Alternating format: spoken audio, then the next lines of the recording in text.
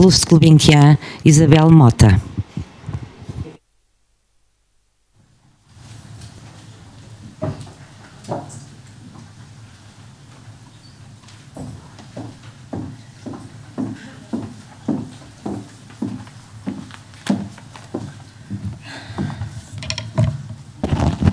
Muito boa tarde a todos. Começo por pedir desculpa deste atraso, mas estava a acabar a reunião de Conselho de Administração e não podia mesmo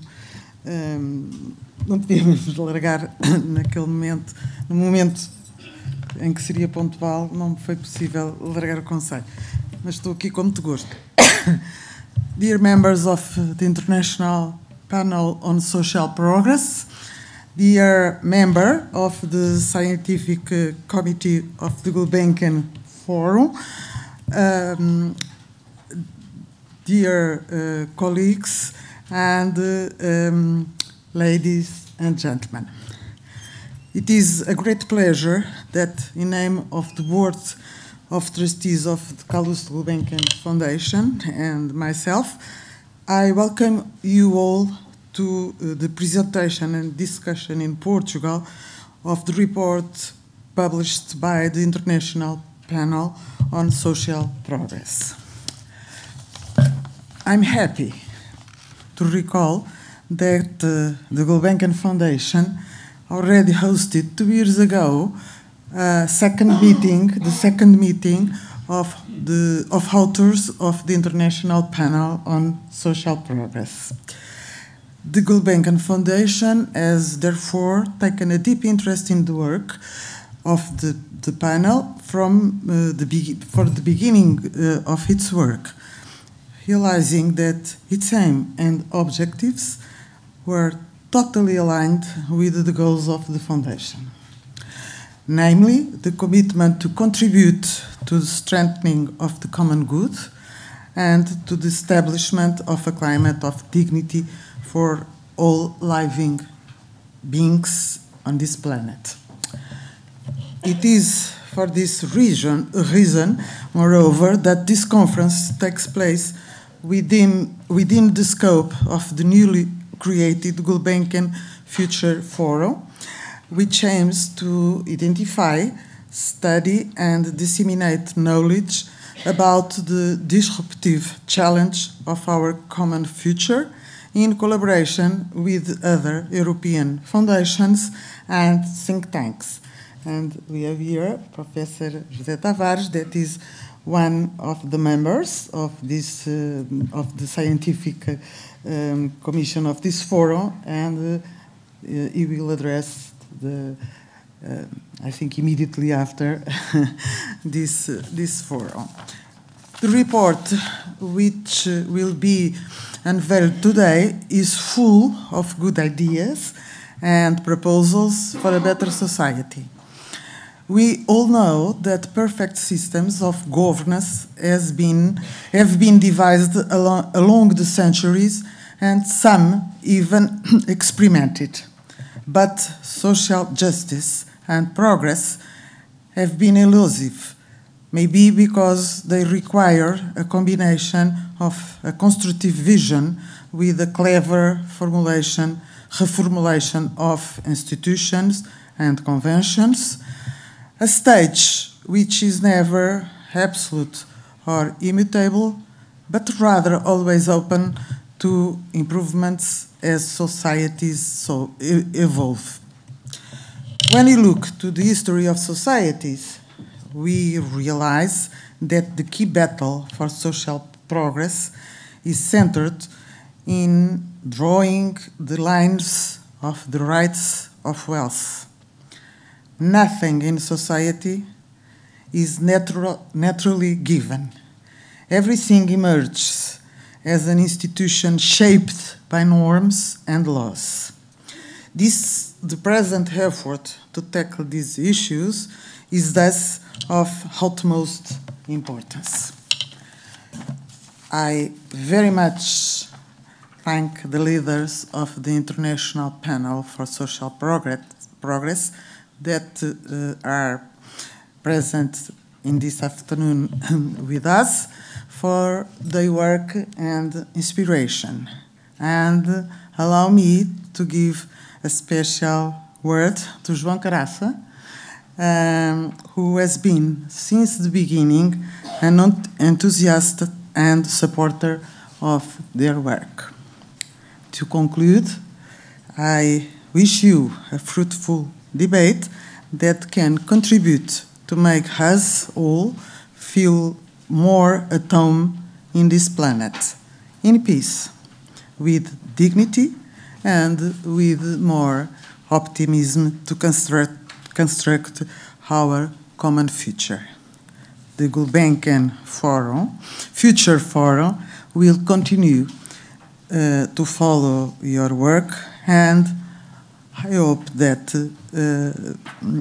we will have more opportunities to collaborate. Thank you very much.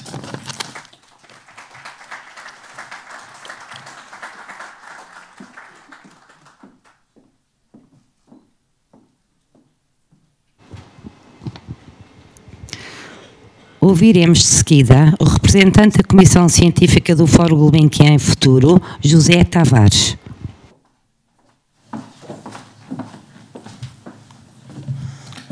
Hello to everyone.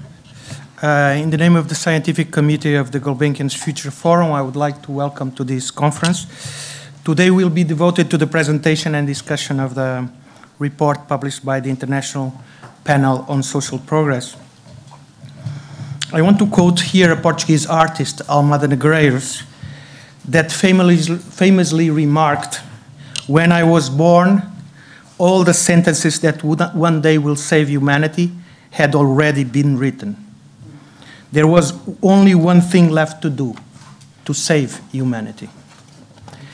Almada Negreiros was born in 1993, so a long time ago, a lot of sentences. And Almada might have been right, but then maybe not. Actually, we are here already today to listen attentively. As put in the introduction to our panel meeting today, many ideas aiming at bettering society have been produced over the last centuries.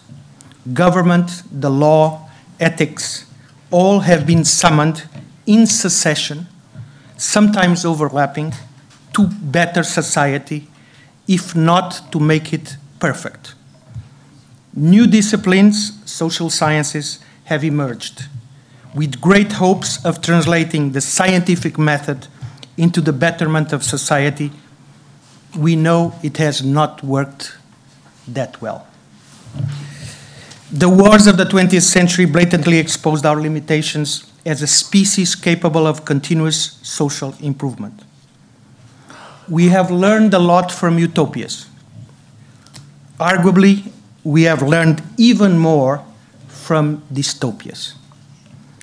We are still learning. Social progress is prosperity, equity, and dignity, all three at least. And we need to protect social progress. I will argue we need to protect it from the money of the rich, possibly from the impatience of the poor. We need to protect it from the will of the majority, as well as any overpowering minority. Protect it from the abusive power of monopolies and the possible abuse of power by governments and states. Protect it from the noise of social media and the complacency of traditional media. What does it mean to protect social progress? We spent too much time probably debating whether there is a viable alternative to the market system. Market institutions are necessary but not sufficient, as pointed in the panel. It is likely that the alternative to capitalism is better capitalism, better regulation, better government, better justice and equity. That is, better processes. Capitalism takes enough good care of prosperity, but not equity, maybe not even dignity. Democracy, the well-functioning kind, addresses the issue of equity. Education and culture are probably the best weapons to address dignity and tolerance for all. How do we protect social progress? I would argue by protecting the processes, the mechanisms. Good processes imply dense combinations of democracy, capitalism, and pluralism, all viewed as processes that can be bettered. Justice and social progress come only with institutions, thoughtful, evolving, innovative institutions. I want to thank dearly all the leaders of the International Panel on Social Progress present here today. We look forward to a thorough debate and illuminating discussions, and we yearn for contributions that will make us all live in a better, a fairer world, more peaceful societies, in peace and at home in our planet. Rather than saving humanity, what we ultimately need is to better social processes. And for that, maybe, just maybe, we all need to do research, discuss and listen to each other much more. That's what we are here for, to listen. Thank you. Vai agora usar a palavra um dos criadores e coautores do painel internacional para o progresso social, Marc Fleurbaey.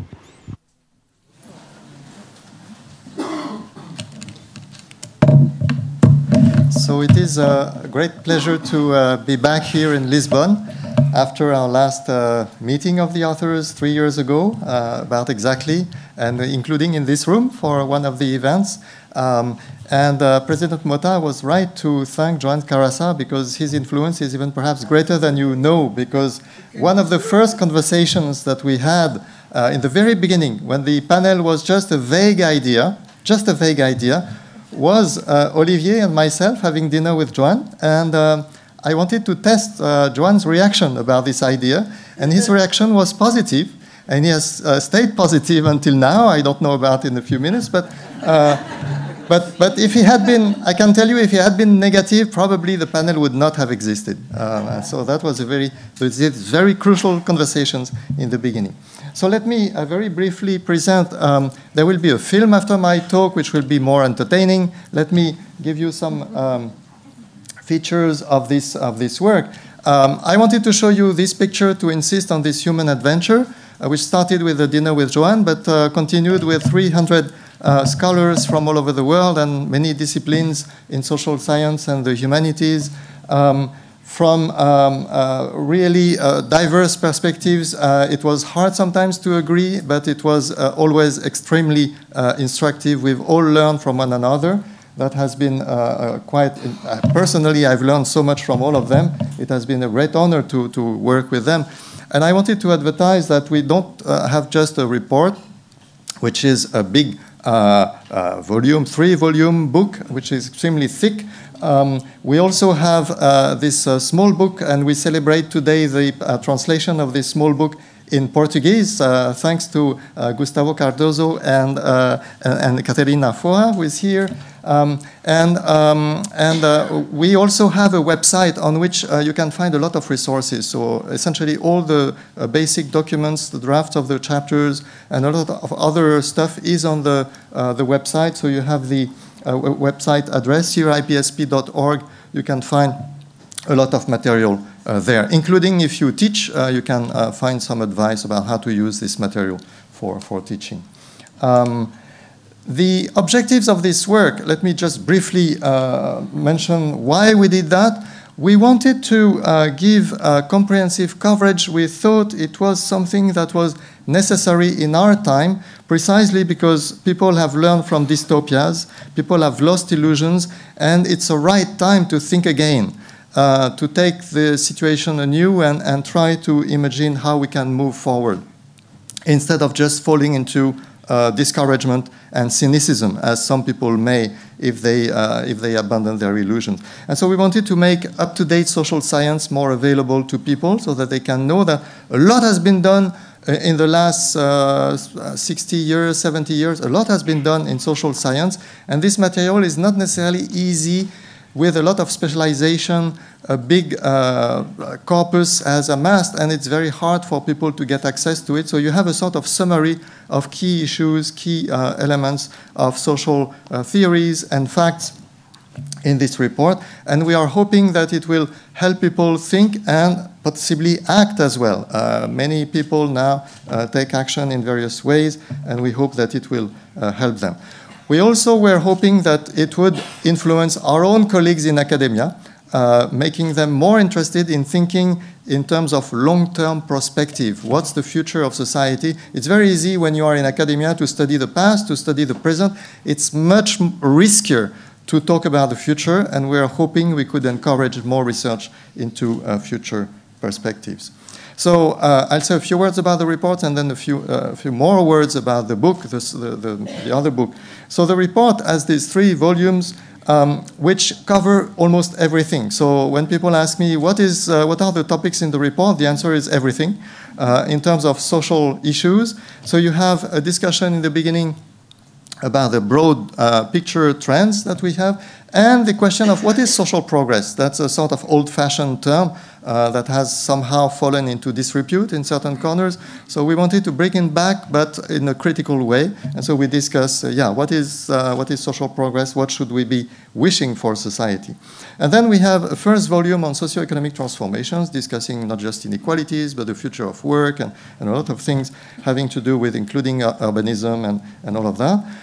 We have a second volume on governance, because governance is really key. Sometimes people ask me what is, in one sentence, the key elements that matter for social progress. I always say it's 3 things: power, power, and power. Because really processes, as was said in the introduction by José, processes are very important, and the distribution of power is key to the processes of decision. And so this second volume studies the evolution of democracy, rule of law, and the media, and all that in this setting. And then we have a third volume, which is perhaps a bit surprising for people like me who are coming from economics, but it's actually something I really believe is extremely important. Culture and evolutions in values and what makes the fabric of social relations in society. This is the topic of the third volume. And we look at the evolution of things having to do with the concept of modernity and how this is lived by people, religion, families, health issues. And health is not just a technical issue or a socioeconomic issue. It's also about how we see life. What is living, what is dying, what is being born, and all that. And finally, we have a chapter at the end which discusses ideas, utopian ideas, new utopias, which hopefully will be less destructive than the old utopias of the 20th century. Hopefully we've been vaccinated by what happened in the 20th century, and these utopias that we discuss will not be as lethal as them, will not be lethal at all. That's the hope. This is very brief, and I'm sorry, this is 3 big volumes. I'm very short of that. You can have a look at our website to get more information. Let me say a few more words about this book, this little book, which we wrote. The motivation for this little book was to make the whole thing more accessible, but also to be a bit more daring than our authors in the report, because the authors were very careful. They wanted to discuss the existing literature, and they didn't venture too much in imagining different things.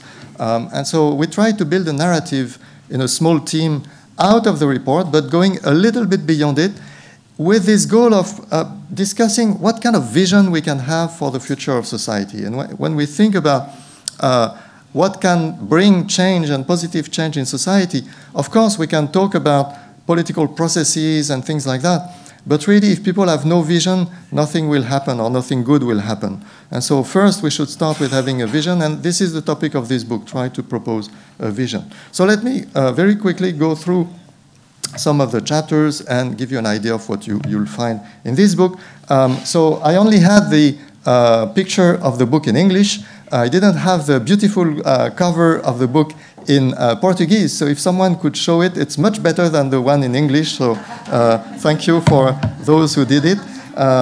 And so let me in a few minutes go through some of the topics. So we have 2 parts in this book. The first is really looking at the trends and the perspectives from where we are now. And the second part is looking at what we could change, how we could imagine changing things. So the first chapter is really looking at something that people who are critical about the situation of society tend to forget.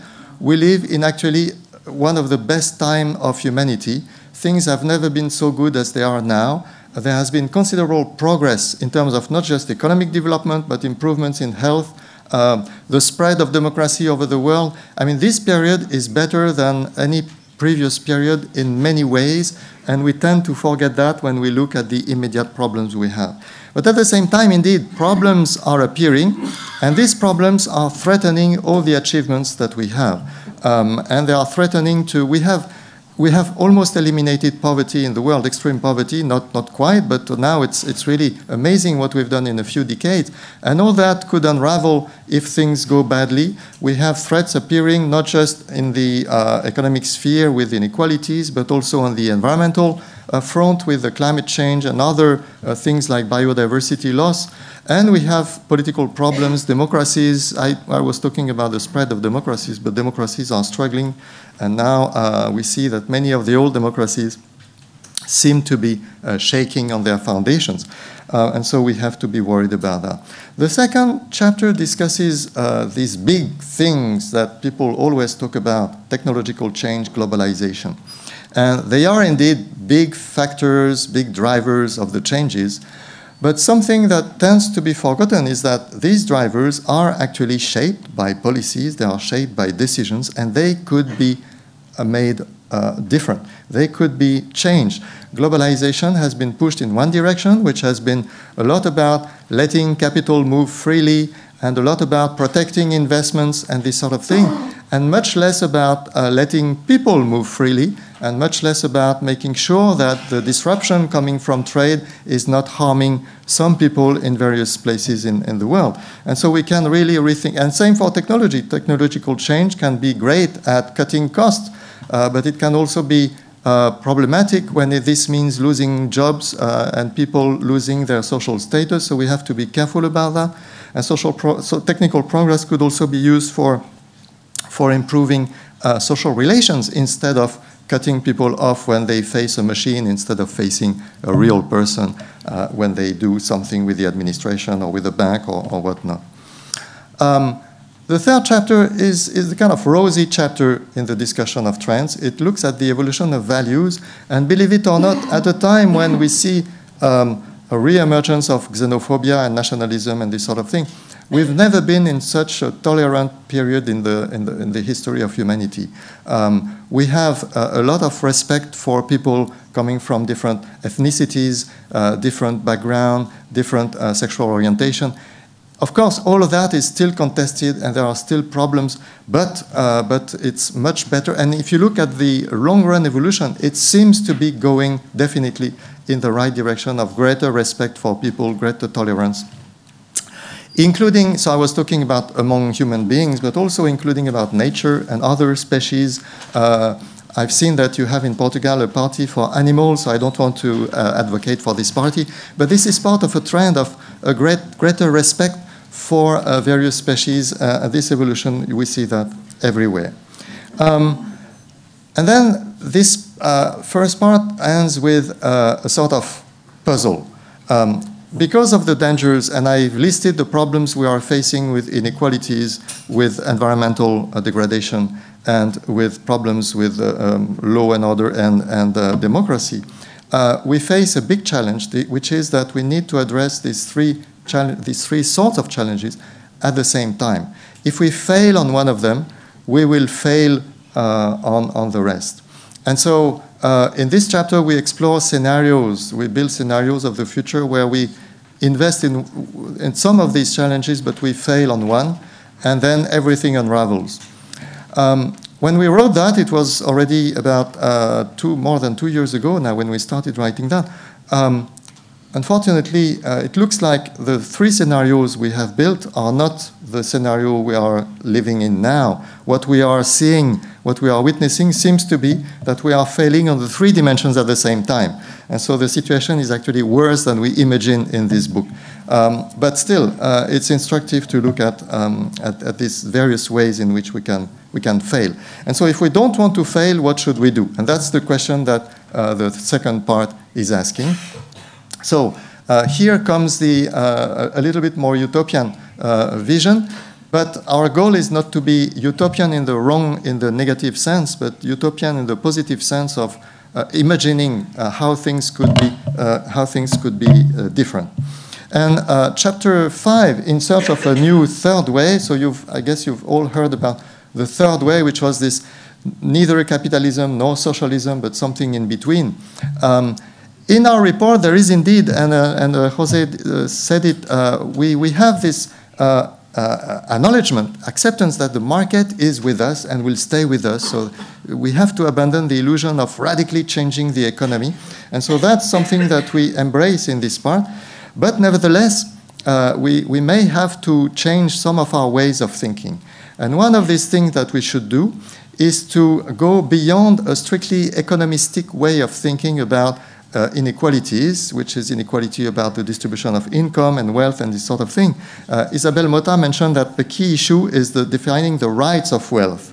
And indeed, it's these things that have to do with rights and power and decision-making processes that are key. And so we need to incorporate that in our analysis. Another point that this chapter makes is that if you go in that direction of thinking a little less about just economic inequalities, but also about inequalities of power and status and dignity, you have to look not just at the big institutions. People tend to always focus about the markets and the government policies and this sort of thing. But where do people spend their time? They spend their time in their family, in their neighborhood, and in their workplace. And so that's where the action is if you want to change people's life for the better.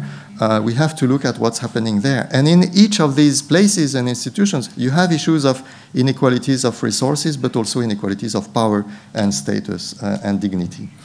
And so if we want to use this kind of toolkit and apply it to the institutions, the institutions we have now, what should we do? So we have these 3 chapters that discuss capitalism, I mean the market economy, that discuss the welfare state, and that discuss the political system. So on capitalism, there are a couple of key things. One is, of course, what's going on in the market economy in the standard way is important, and we've seen a lot of concentration of market power in big firms, that this has been happening all over the world. And this is problematic for various reasons, but this seems to be well established now, even though there are still some quarrels about whether some concentration might be beneficial to some extent because of new technologies and various economies of scale. But nevertheless, we have a problem on this front, so we should somehow fight for restoring competition, right? So that sounds very kind of classical and very basic, but there is some social progress fight to have toward better competition. But the other thing is what happens, and as I said, people spend a lot of time in their workplace. What's happening in corporations, in productive firms is important, and reforming the corporation is a very important thing to do at the moment. And this is being discussed. You have, including in the business world, you have evolution. You may have heard about the US Business Roundtable, which had a new statement of purpose, going away from the shareholder value and saying that they are committed to all of their stakeholders, and stakeholders include their customers, their suppliers, their workers, and the local communities, and also the environment. And so the evolution of the purpose of the corporation has to be accompanied with an evolution of the governance of the corporation, and that's much harder, because when you touch power, then people start to resist the change. And it has also to change the reporting of the evaluation of the performance of the firms. And so that's the key elements of this reform capitalism chapter. Look at what's happening inside the firms and not just in the market. The welfare state chapter is saying perhaps we should go beyond that. The welfare state we don't want to be negative about the welfare state. The welfare state has been doing a great job at protecting people and will always be necessary because the market economy is always a risky activity. You can never guarantee people's income and jobs in the market economy. Things always change, move, and so you need some protection, and the welfare state is there for that kind of thing. But this is not enough.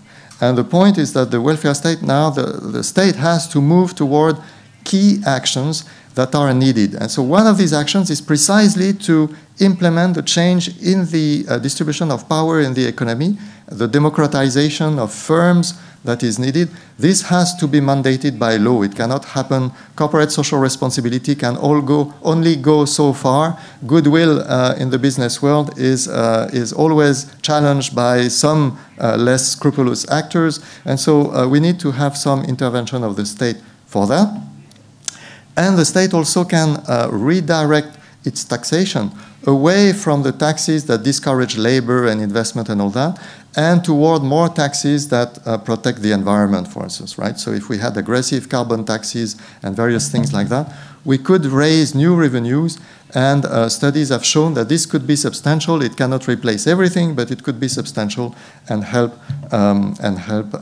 use revenues for good purposes. But also these taxes, what's good about them is that instead of being distortionary, which means that they create inefficiency in the economy, they would actually restore efficiency. They would make private agents be more conscious about the effect of what they do. It would make them internalize their effects, especially on the environment. So that's what we say about the welfare state. And this idea of the emancipating state is the idea of really helping people becoming independent, autonomous, having more freedom because they are given rights through especially the democratization of the economy. And finally, polarities and politics. So polarization is a big worry in various countries. I live in the US now. It's awful. People treat the people from the other party as enemies. Really, they use these words. They use the word traitors, this sort of thing.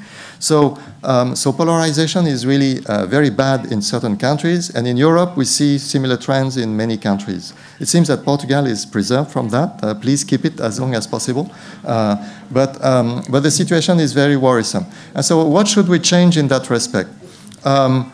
Well, there are a couple of things we should think of. The first one is the influence of money in politics. Money, there will always be inequalities in the economy, but when these inequalities are transferred to inequalities in power, greater access to political processes, when rich people can buy politicians, things are not going well. And so the fact that many people feel disenfranchised has been proved by political scientists to be essentially correct. They are disenfranchised because the decisions are not taken in the interest of the average person. They are taken in the interest of the elite that has access to these channels of power, and money is a big part of that. It's not just money, but it's part of that. The other big thing that we need to look at is, and we have a specialist here, is communication. The media and the social media, this is something that is not an ordinary business.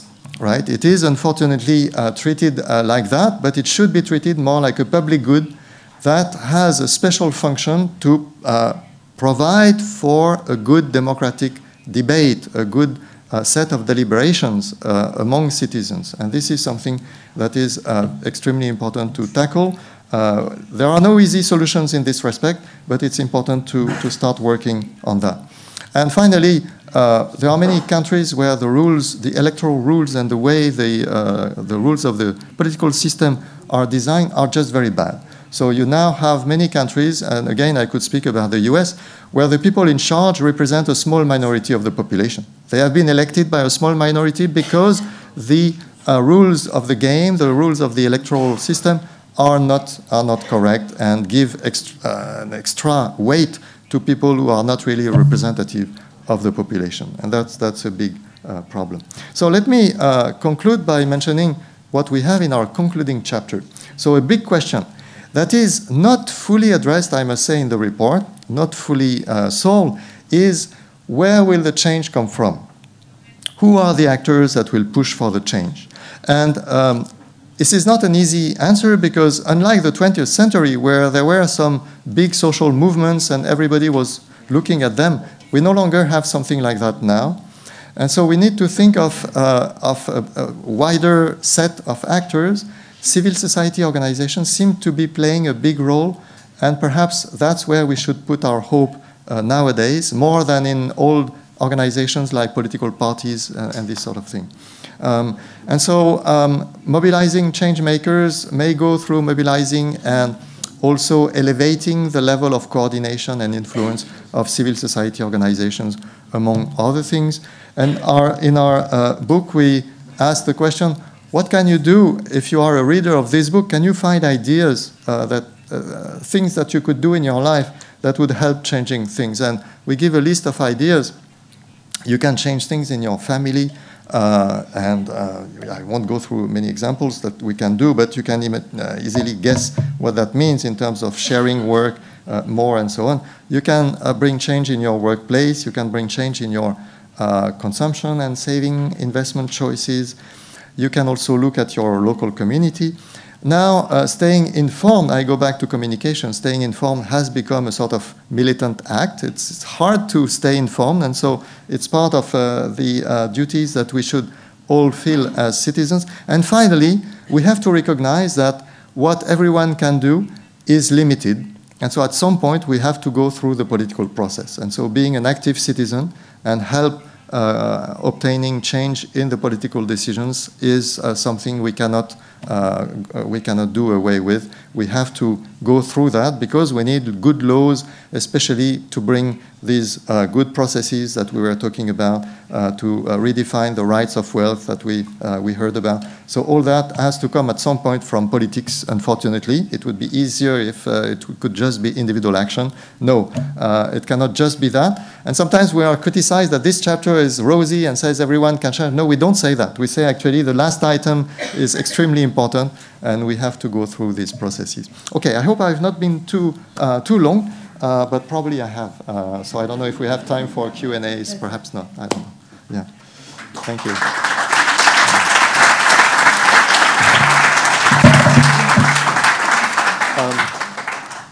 Perhaps my job then is to introduce in a few words the film. Is that what I should do now? Yeah. So you'll now watch a movie, a documentary about the report. So it's a movie that has been done, it's an independent work that has been done by a very young journalist who has been working with us a little bit in the beginning, and then she decided she wanted to do her first film, and she's done that on us. And so she is showing both some of our ideas and some of our members, including in their personal surroundings. So I told you this was a human adventure, starting with a conversation with Joanne, and but also involving many people for whom their research on social progress goes together with life and sometimes with activism in various ways. And so this is what the movie presents. Independent work. This was not commissioned by us in any way or controlled by us, so we don't feel responsible for the content, but it's really something that gives an idea of what we've been doing and what kind of nice people we have in our group. Thank you very much.